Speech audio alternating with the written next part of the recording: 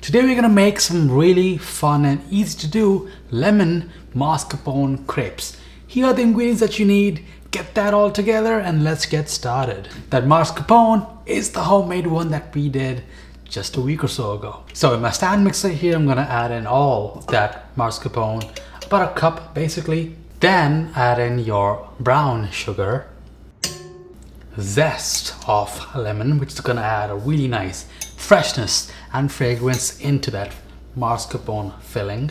Then go ahead and add lemon juice, some vanilla extract. Put the head of the mixer down and then start mixing away. You want to mix this until the consistency is forming soft peaks. Now, if your mascarpone is thicker than what I have, then you might need to add a couple splashes of heavy cream to thin it out, because the final consistency that you want is something that's spreadable, because we want it to be a nice, smooth and creamy filling. Just cover that up and let that chill while you prepare your crepe batter. Now for the crepes, use flour or gluten-free 1-to-1 flour. Then add in your eggs. Then add in your milk, some salt for seasoning, and then sugar for sweetness. And the rest of that lemon zest from earlier, put that in there as well.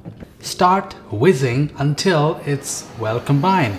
Should take just a few seconds. Then grab that and stuff it in the fridge for about 30 minutes. What chilling that crepe batter does is it helps to thicken it slightly, so when you are cooking with it, it takes some time for it to start cooking because it's chilled. So you have time to spread it out and it is much smoother once cooled down. I've done a number of recipes on crepes. This is one of them, but you can check out the others linked down below as well. Now to prepare the crepes, get a non-stick pan, your best one, and then melt in some butter. Then pour in some of that crepe batter. You can use a ladle as well, and a lot of times you can spread it out using one of those cake spatula as well. I just prefer to quickly twirl the pan around to get that perfect even spread.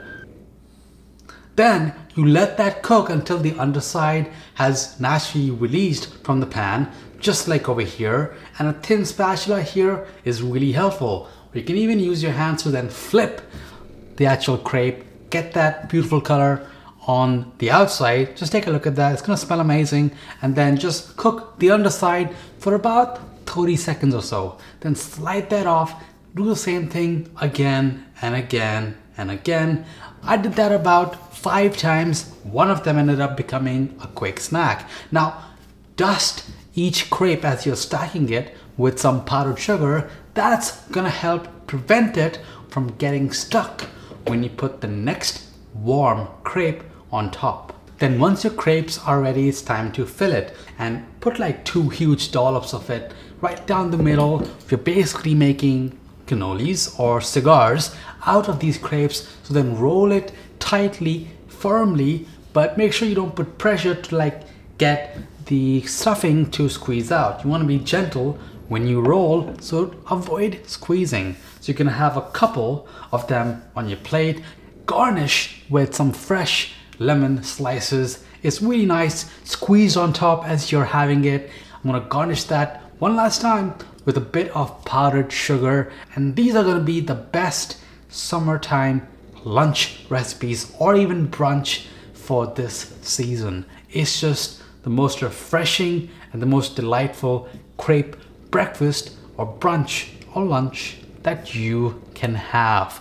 And honestly, while you can stuff it in your mouth like an animal just with your hands, it's much more satisfying to cut these delicate crepes and scoop up that filling with a fork and a knife. It just is a different experience. If you want more lemony thing for this summer, check out my salmon lemon pasta. It's amazing.